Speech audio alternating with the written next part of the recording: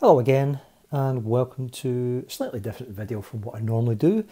This time what it is a repair video, or I hope a repair video. Now what you'll see in front of you here is a remote control. I've actually got a number of these devices, there's 3 of them, and now it's an unknown brand. It's called Status, so it's the Status remote control. It's about £16, got them from Amazon. Now I bought these about a year ago. What happened is that one of them then stopped working, is that you activate the remote control and the items that's plugged in don't turn off or turn on. It just doesn't work. So I contacted Amazon. We were good enough to replace them. They worked fine. Then the exact same fault developed again in one of the devices. Now when these are plugged in, they don't get moved. That's it. But it seems to be an inherent problem that this device does have a fault. Now, I will show you the fault. We'll cut into that in a second, just to give you an understanding of what the actual fault's like. So let's see that now, and then I'll explain more and how we're going to go about this. Right, to show you what the problem is, this is a working device. So I've got the remote control here.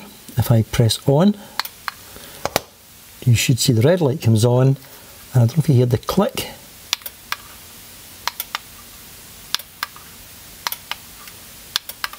Now, if we take this out, and we take this unit, plug it in, do the same, you'll see there's no red light, but again, I don't know if you can hear the click. So it is communicating, but it's just not powering on, and this is a problem with these particular devices. You put them in the wall, you never touch them, and then this fault just happens. So we're going to open this up and we're going to see if we can see if it's actually repairable.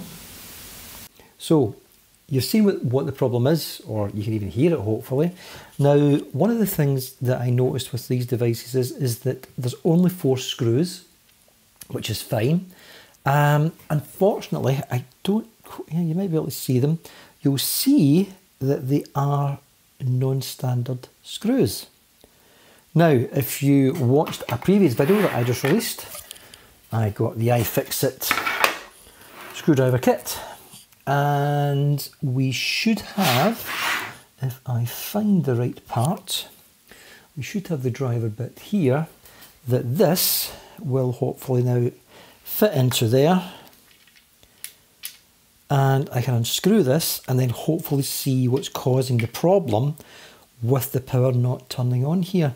So let's get a driver on the end, and let's see if we can unscrew these and get in and see what the problem is.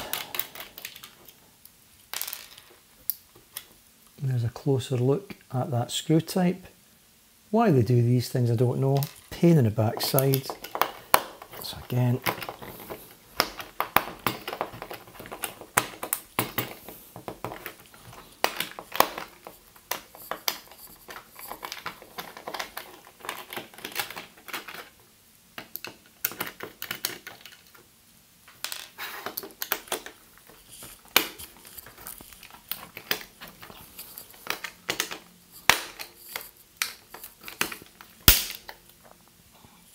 whoa! Problem. We have a problem, Mission Control. We have managed to break one of the driver bits on a newly opened iFixit kit. I guess I'm going to have to see if their warranty is as good as they make out. That is bust. I don't even know if I can get the rest of that out. Let's give it a try. There's another bit in here. Let's see if it will take that. It's a slightly smaller bit. Yep, that will do that. Maybe that one was a bit too thin. But there you go. You've seen it live, a brand new iFixit kit, and I've managed to break it already. Let's try here. I will be honest, this particular bit does feel better. And yeah, They do look the same. Anyway, we're not interested in that.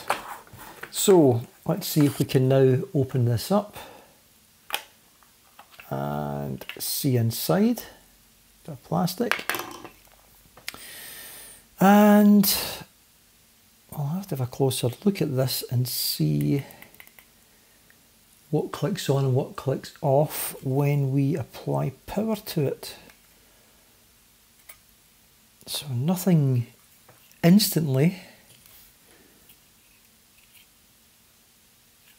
comes to mind what could be causing the problem.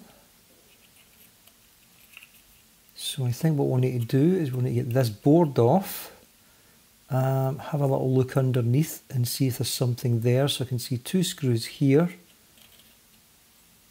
So those look like small Phillips. So we'll get the Phillips driver and we will try that. That's maybe too big.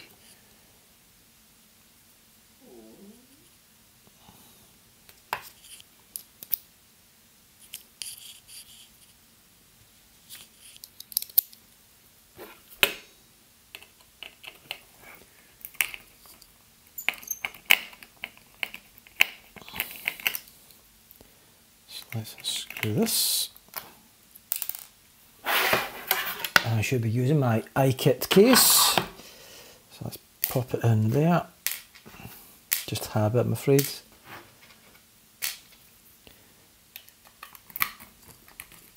Let's get the next bit out.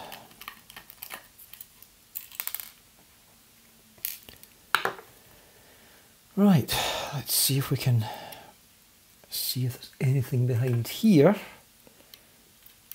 that could be causing the problem. Certainly at the moment I don't see anything obvious.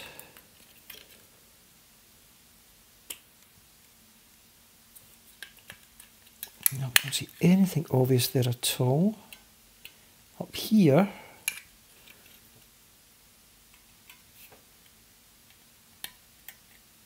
there is a spring, and that appears loose. That's almost as if the solder has come away from that. I don't know if you can see that a little bit just wiggling there.